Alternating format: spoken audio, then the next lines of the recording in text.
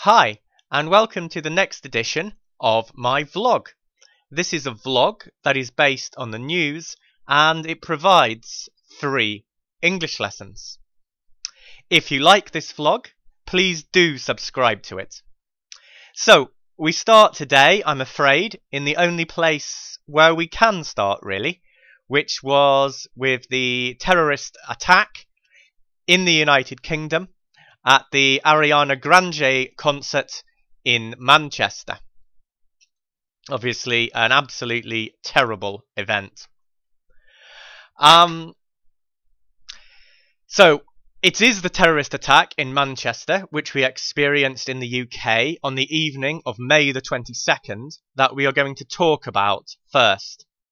The bare facts are that a terrorist walked into the entrance of a concert arena and blew himself up, killing more than 20 people and injuring many more.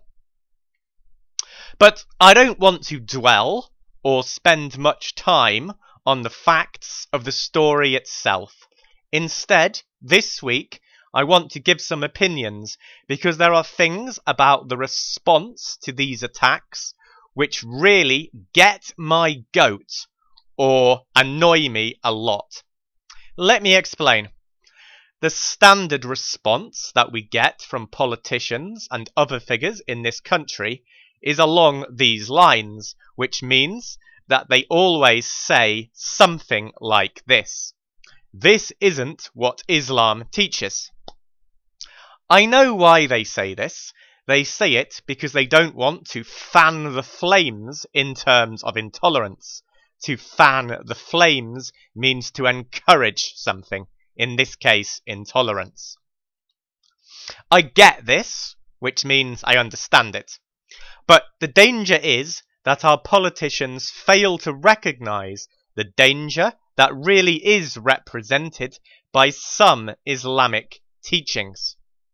The problem is that the line that our politicians take, in other words, the things that they usually say, completely fails to recognise the dangers that come from a kind of Islam called Wahhabism or Salafism. The problem is that these forms of Islam, which are largely promulgated, which means spread or promoted, by clerics or religious figures from Saudi Arabia, do teach people that anyone that doesn't agree with their view, including other Muslims, should be considered an enemy. In my view, Western politicians need to confront this aspect of the religion head-on. To confront something head-on means to deal with it in the strongest way possible and also in an obvious way that doesn't hide the fact that you are doing so. Speaking of which, it is long since time that the West stop cozying up to Saudi Arabia. The expression long since time that something should happen or not happen means that it should have happened a long time ago. To cozy up to somebody in English is a phrasal verb meaning to be friendly towards somebody, or in this case the country of Saudi Arabia. It drives me nuts or makes me feel very angry when I see stupid things happening like Donald Trump signing huge defense deals to help keep the Saudi government in power. So, that's it for our first story today. If you found that lesson useful, please subscribe to the vlog. Now, our second story today sounds like it has come from the world of make-believe. The realm or world of make-believe means a story that has been invented or created, a story that is not really true, although apparently this story is true. This story took place in Ethiopia. The first part of the story is, sadly, all too believable. A 12-year-old girl was snatched from her family by a gang who wanted to sell her into a forced marriage. A forced marriage is a marriage where a woman has no choice about who she marries. The men drove the poor girl into the desert, where they savagely beat her with sticks.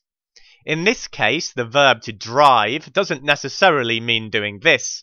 It means to force somebody to go somewhere that they don't want to go. So it could involve forcing them to go by car, or it could involve forcing them to go on foot, or by some other means. Savagely means to do something in a very bad, very violent way. So they beat her in a very bad way with sticks. But little did her tormentors know that they were being watched.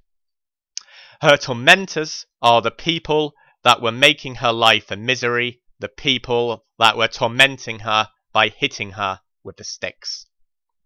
Unbeknown to them, 3 lions were watching this event with disgust. Unbeknown to them means that they did not know it.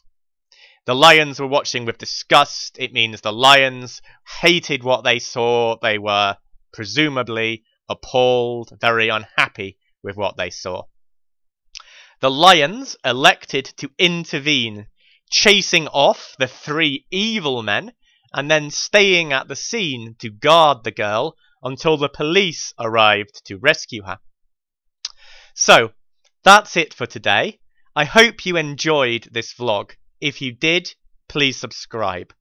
The next vlog will actually be in 3 weeks rather than 2 weeks, because I will be on holiday for the next 2 weeks. Thank you very much for watching, and see you all next time.